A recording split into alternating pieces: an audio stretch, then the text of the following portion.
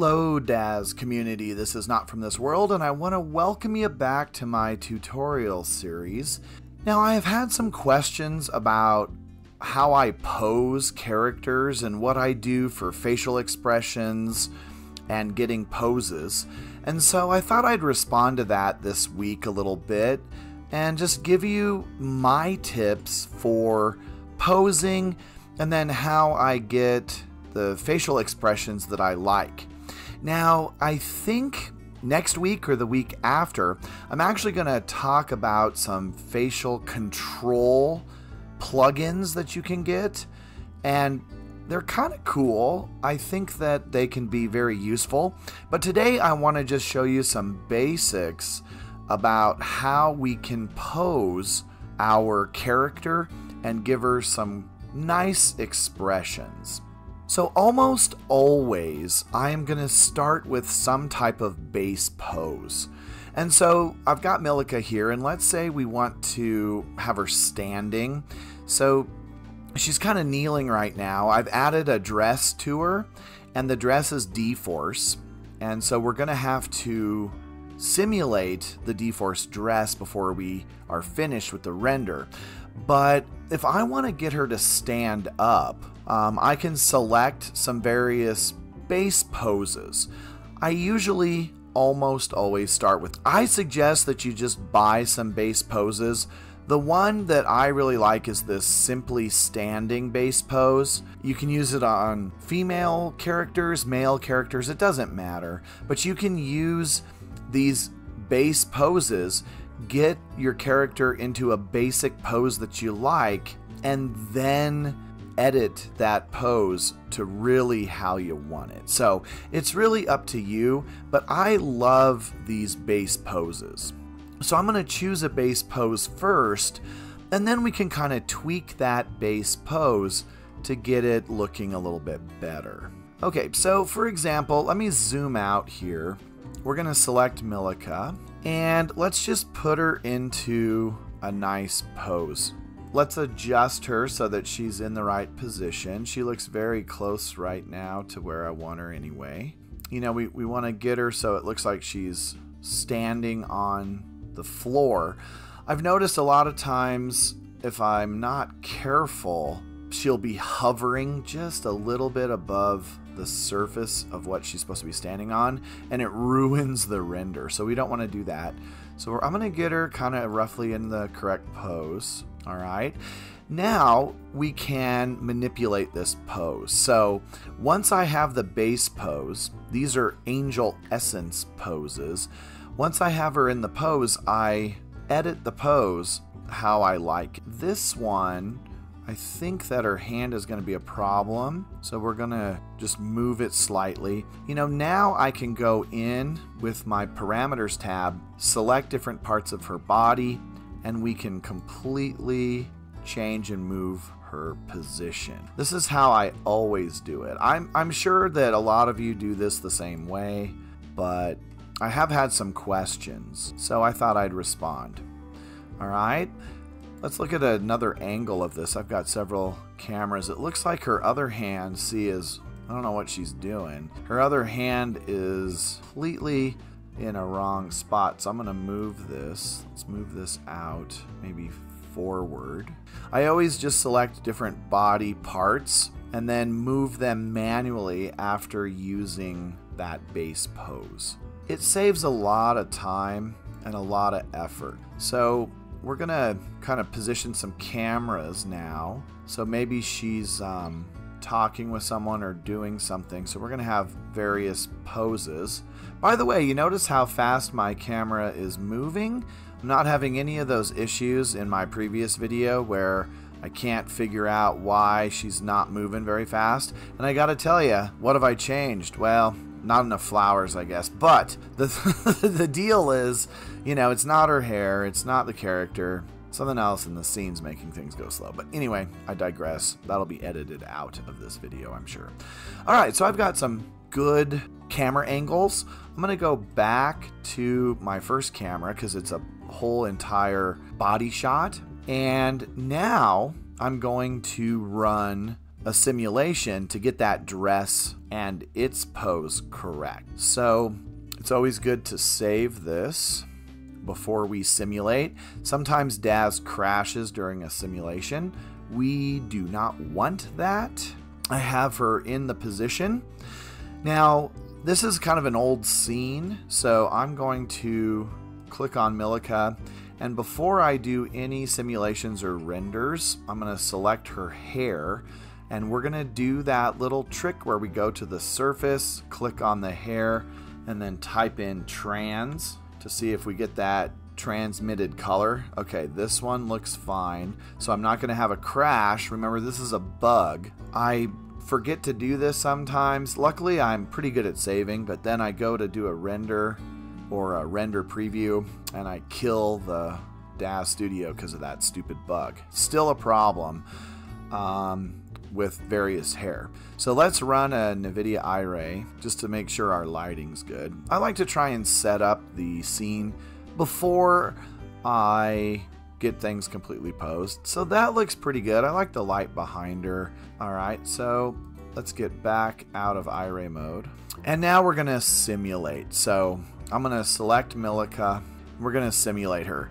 This is a pretty simple scene, so we don't have to worry about simulating a bunch of different stuff. I'm gonna start the bones from memorize pose on, and we're just going to hit simulate. So this is gonna just adjust her dress. So let's simulate her. So you notice she starts from her A pose, and she's just gonna go into the pose that we chose. That'll be a nice adjustment for her dress. This simulation is going relatively quickly, so that's nice. Very simple scene though. If you have trouble simulating, and I got tips from all of you about this, but hide your background. Just hide the background, make it invisible, and then you can simulate to your heart's content without worrying about slowing your system down. D-Force is amazing. I love it. If you haven't seen my videos on D-Force, check out my tutorial. You know, my tutorials are really designed for new users, but I'm really glad that a lot of you experienced Daz Studio artists are checking out my videos too, so I really appreciate that. I really want this to be a community so that we can talk and do things together. Okay, so my simulation is finished, and I am pretty happy with what pose I have. I might do some adjustments on my cameras, and then let's look at facial expressions. Alright, so with facial expressions, I also start off many times with a base pose, and you know, if you select Milica's face here and you go to your parameters tab, go to pose control, and you're gonna have all of these options. I have some base poses that are already designed to give your figure different expressions. So if you look at this, it's like happy perky, happy rolling on the floor laughing, and you can take these and just dial them up and change them. I have noticed that sometimes these base poses can honestly get kind of creepy, so I use these to a certain extent. However, I have noticed that I kind of just use a few things. I have these base poses from a Gale character, and the Gale character is just a character that I bought. If I go to my content library and I look for my characters, you'll see I have this character named Gale, and I don't know, it's just a young girl, but when I downloaded her, she comes with different expressions, and I've just noticed I've used these expressions a lot. So if you look over here in my parameters tab, I have these Gale base poses. I also tend to use the default base poses quite a bit too, and so like shock, surprised, smile, I really use these a lot. Shock is a great one. She just has this look. I love big eyes. So she really just kind of opens her eyes, kind of raises her eyebrows with the shock default base. The surprise one is really good too because she kind of opens her mouth and raises her eyebrows. I really like these. And then the Gale poses are really good too. So Afraid. These are not as intense as some of the other ones. That's why I like it. What I suggest is you choose a set of base poses that aren't going to the extreme. And I've always just kind of found that that works really well. So like with this one, Milka is just happy in this scene. So when we're happy, I like to kind of keep her mouth open a little bit. You know, not like surprised open, but just kind of open. I actually might add that shock just because it opens her eyes so much. And she has such a pretty face that I think those big eyes just really help.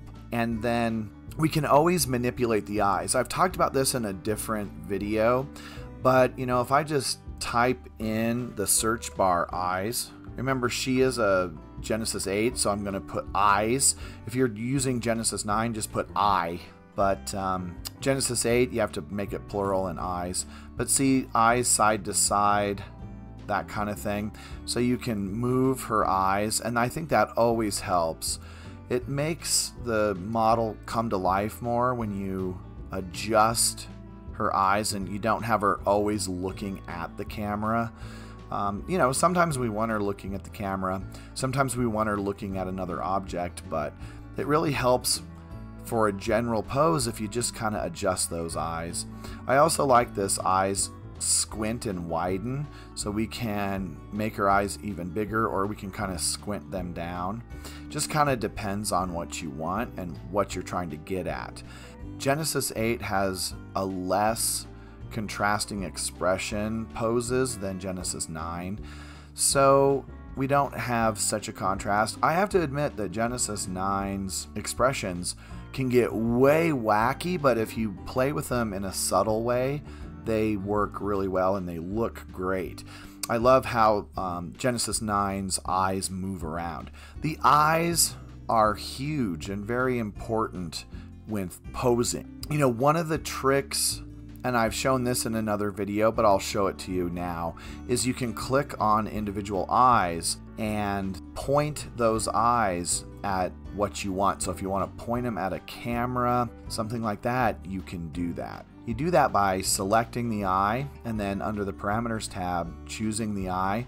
And then you can see right here it says point at. Right now it's at none, but I can select anything in my scene, like the camera, for example. And if you click that, her eye will always stare at that no matter what pose you put her in. So that really helps if you want her always looking at, say, another character or something in the scene. Her eyes will not move. You can move her around, you can repose her, but she will always stay looking at whatever you choose. So just choose each eye individually, select that in your parameters tab, and just go to point at, select that, and you're golden. I just think another important thing is once you think you have your character posed, then you want to do a test eye ray to make sure that, number one, that all of her body parts are visible, like we don't have poke through, she's not accidentally, you know, sticking her finger through her clothing or into her body, something like that. So I just kind of look around, do eye ray preview, make sure that she's on the ground, you know, that kind of thing. That looks pretty good. It looks like she's kind of upset. You know, that texture view versus the view in eye ray can be a little bit different. You all probably are aware of that. You know, it looks like she's kind of smiling in the texture, but then she's not with an eye ray. So I always do eye ray previews, because then I can go back, like let's, for example, choose this close-up, and I can go back to her face and we can change those expressions because it really looks like she's frowning. Remember, another thing you can do, which is kind of cool with posing, is you can select like her head and then go up here to the toggle, and then of course you can move her head around, and that actually gets you some really natural positions of her head. Just don't go way wacky. But see, I'm just rotating that. Like, this looks like she's laughing now. We could repose her. If you mess up, remember, you just undo it, or you can go up here, click on the little body and say restore selected items, and she will readjust and go back to the base pose. Just what you have selected, just her head in this example. Okay, so that looks a little bit more happy. Milika's a happy girl. She's not upset about stuff, so I think this works pretty well. Now, of course, you can choose any part of her body and do that toggle. So, you know, like if I wanted to move her hips or her abdomen, I can select that, and then we can adjust pose like this. This also gives us some kind of cool, more natural things.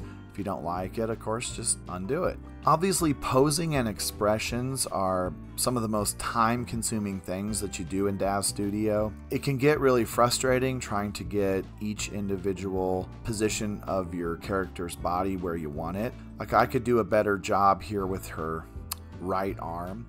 I just want to mention that I think it's also important, and I use this all the time with posing, is to purchase a nice hand pose. I'm always adjusting these hands, and I will say that there are times when I go in and I will click on each individual knuckle, each individual phalange, and I will adjust it if they have to be grabbing something, if you need to move that hand into a particular position. I always start off again with these base poses. So I have elegant hand poses, and they come in really handy. We have the left hand, and then if I scroll down, we have the right hand. So you can see this particular product comes with poses for Genesis 3 and Genesis 8. So when I select any part of the character, if I want her right hand to repose, I can just double click it and she will pose. That was a very minor pose, but you kind of get the idea, hopefully. I can just change those poses. So this comes in also really handy, no pun intended, handy, but you really should get some hand poses. So these base poses really come in handy. I know a lot of people think, oh gosh, why should I spend money on poses? Well, this might be the one thing that you spend some money on because it just reduces the time you're spending creating your content. And that's the big bonus of these base poses. So, you know, like I'll put Milika in a pose and then I customize it. Rather than trying to do each individual body part, I can get it done really quickly, and then I'm off to the races with rendering.